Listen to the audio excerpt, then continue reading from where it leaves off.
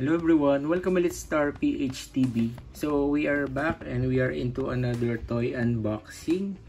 One of the toys na nakuha natin online. Actually magkasama sila nung nakuha natin sa raffle. So guys, let's check it out after this intro.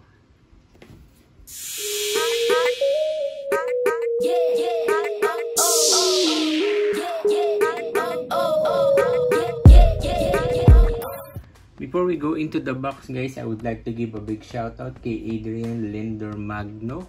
So siya yung nag-invite sa akin to join the raffle and luckily I was able to win by Wheel of Names.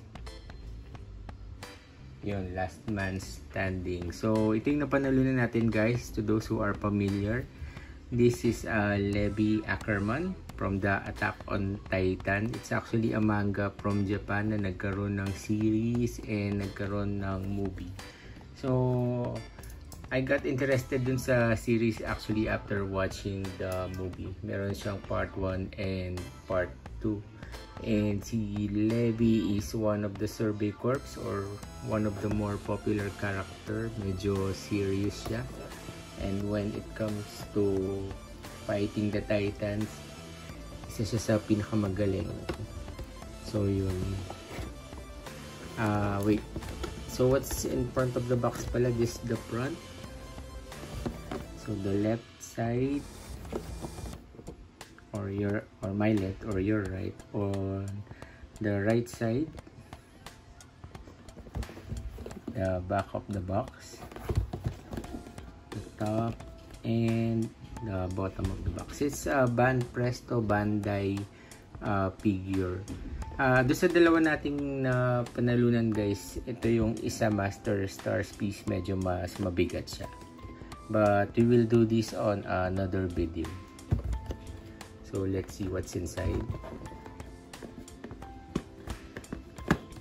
Yun, meron pa palang tape.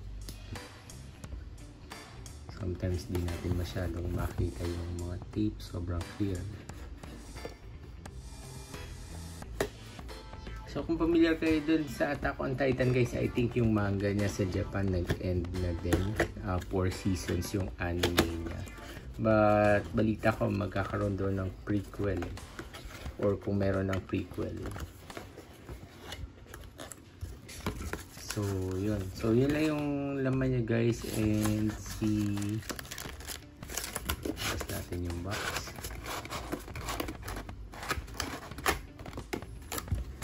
Sure lang ko.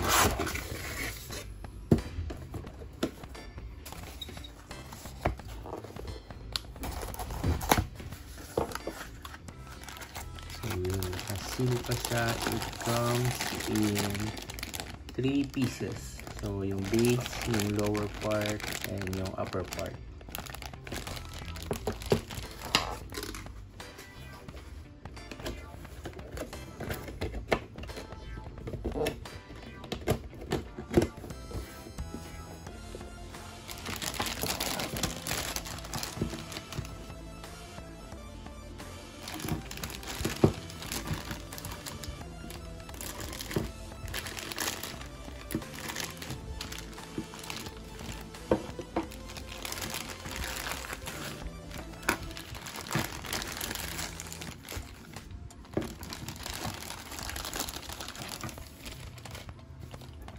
Kasi nga, ayan guys, as 3 pieces siya, then we just have to connect yung top sa bottom.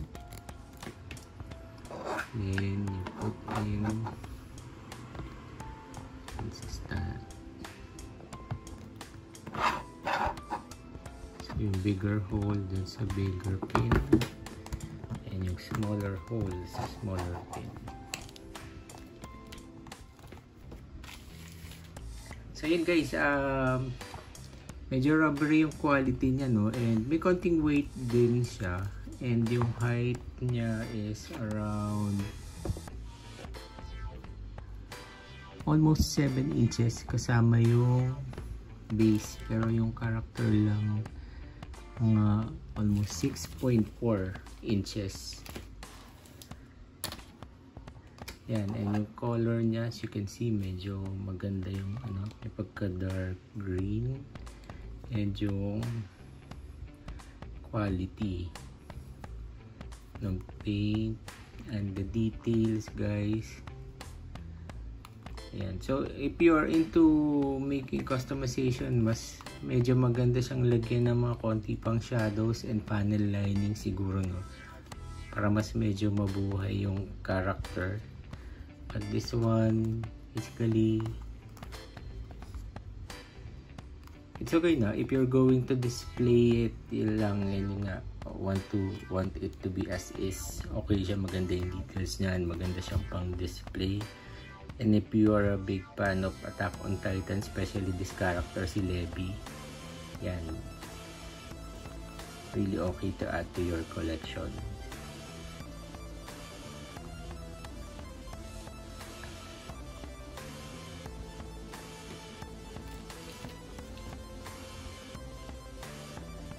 So that's it for our quick unboxing, guys. Again, big shoutout kay Edrian Magno. So pag may mga pa-online raffle pa yan, join ulit tayo. Hopefully manalo ulit tayo. And watch out, guys, yung next video natin will be this one. We're going to unbox naman si Edrian Yager. So yun, big shoutout sa ating mga members, si Mr. and Mrs. Cruz, Hampas Lupang Burgis, and yung pinakabago nating members, si BF, Angel Mendoza, and Seoul.